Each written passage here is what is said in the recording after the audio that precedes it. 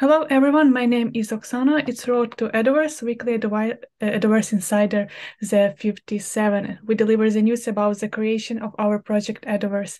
And as usual, Tokugawa-san, could you please open the session today? Okay, thank you, Oksana. Hello, everybody. This is Iehiro Tokugawa speaking. And so it would be a part two of my discussion on the daimyo, the feudal lords of Tokugawa, Japan.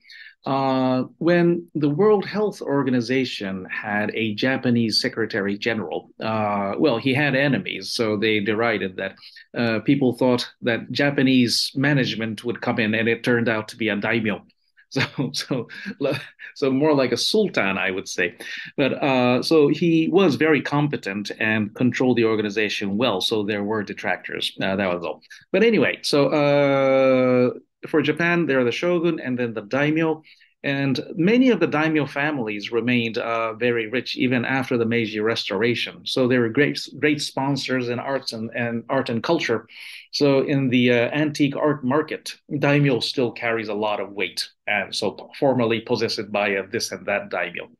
But now and then, as I explained, there are three categories of daimyo. So one was the shinpan, and these would be the daimyos of the Tokugawa and Matsudaira family. And if you're from one of the three Tokugawas, then theoretically you had the right to inherit the shogunal throne or the shogunal seat. So actually, these were the greatest threats to the shoguns.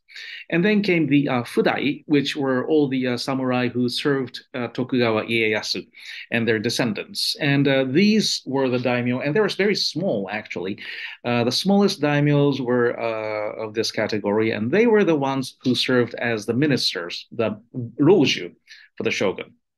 And then the third were the tozama, and these are the very large daimyo who had fought alongside Tokugawa Ieyasu in the Battle of Sekigahara. But the two main opponents of the Battle of Sekigahara, one is Mori of Choshu, and the other is Shimazu of Kagoshima or Satsuma. They were very large daimyo as well. And so these, you could say, were like the many of the Maharajas in the British Empire in India. You see, so they were semi-sovereign. And now I made some analysis last week, but here is a very important question. So the Fudai daimyo, who most of whom would become shogunal ministers and were moved from one fiefdom to another according to the convenience of the shogun. Now, why were they daimyo at all? Why was it necessary to make this feudal setup? Because they were very loyal to the shogun. Not the shogun as a person, maybe, but to the Tokugawa system as a whole. They were very dependable underlings. So then why not make this one big Tokugawa monarchy in the middle of Japan, from, let's say, southern Tohoku all the way to, present-day Aichi and Nagano, so central Japan. But that was, and it would not have been difficult at all. And you look carefully at the way these Fudai daimyo were treated. It was actually closer to an absolutist monarchy in the middle of Tokyo. And then many smaller maharajas or semi-independent principalities closer towards the two edges, the northern edge and the western edge. So my explanation is that the shogun wanted to demonstrate to the tozama daimyo, who are not particularly close to the Tokugawa shoguns in terms of blood or relationship, that we had no intention of conquering them. The shoguns wanted to weaken himself so that the tozama daimyo could feel safer. So this is probably the best explanation. So things like this were happening in medieval Europe as well. But so otherwise, the Tokugawa system or the Tokugawa clan, if you will, would be too strong. So, which would have made it necessary for all the other the independent daimyo to prepare for an eventual attack and annexation. And it didn't happen. And then the daimyo were the tozama daimyo, the independent daimyo, non-Tokugawa daimyo, were pretty sure from the beginning, because the shogun decided to make most of his senior men into daimyo, therefore giving them the same legal status as the independent Tozama daimyo, and thereby weakening the command structure of the Tokugawa shogunate. And that I believe was the thinking behind this. So the Tokugawa made itself weaker so that peaceful coexistence would be promoted. So this, you could say, is one of the secrets of the long Tokugawa peace. And I think that will be enough for this time. So thank you, and see you next week. Okay, so thank you very much, Tokugawa-san. And Martin, do you have some comments about your chapter of Daimyo series? Yes, it's very interesting that Tokugawa-san mentioned two kind of parallels with Europe. One like the Raj or the Maharajas. I think there were similarities between the way the British Empire was operated and the Roman Empire.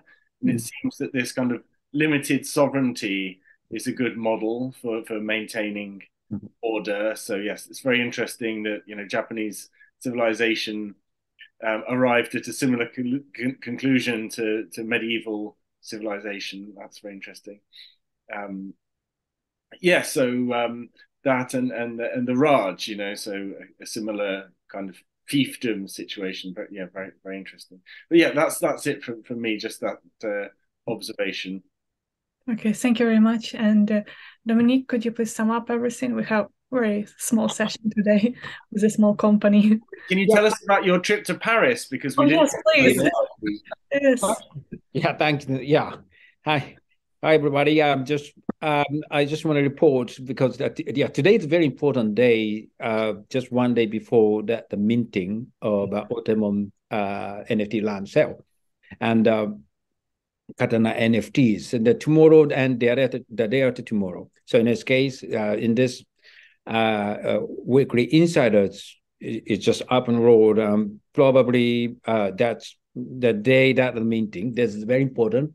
Please just that is the last chance for the Otemon. Probably please just register the whitelist, and then that buy the NFT lands and the price. Those daimyo mansions district. The first that was daimyo Kochi, and the next is the Otemons, and then the third sale will be Sakura diamonds. So those three sections, the north, east, and then south, just part of the Edo castles. So now creation team actually now creating the Edo castle first, and then daimyo Koji, and then Otemons, and then just Edoverse is just developing just toward the east at the first stage, and that'll be just very exciting for me because it's going to be Nihonbashi, very near futures, maybe next year, and Ginza's also, and then the soccer stadium in Tsukiji, and also Ryogoku in just as the sumo arena.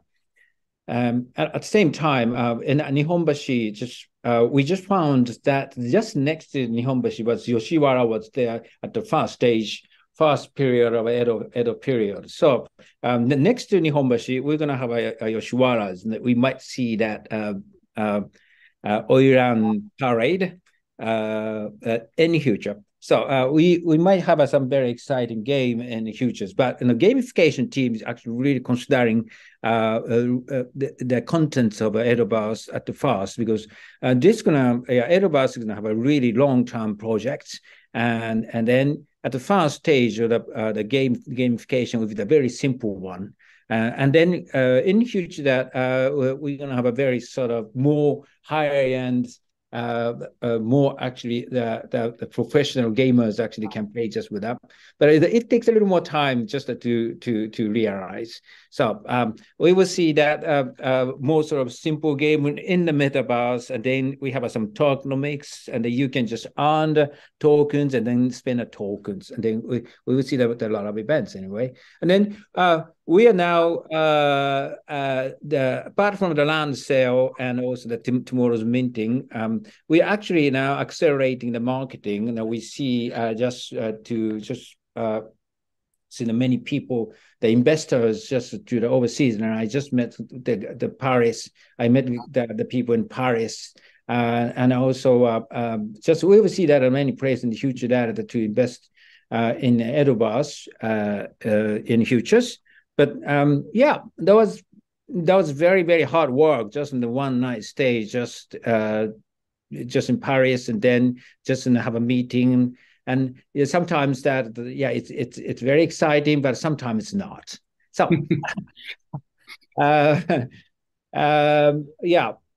we just expanding operation on a global basis. We would just going overseas a lot just to have the many Edo Bars fund in the future. Thank you.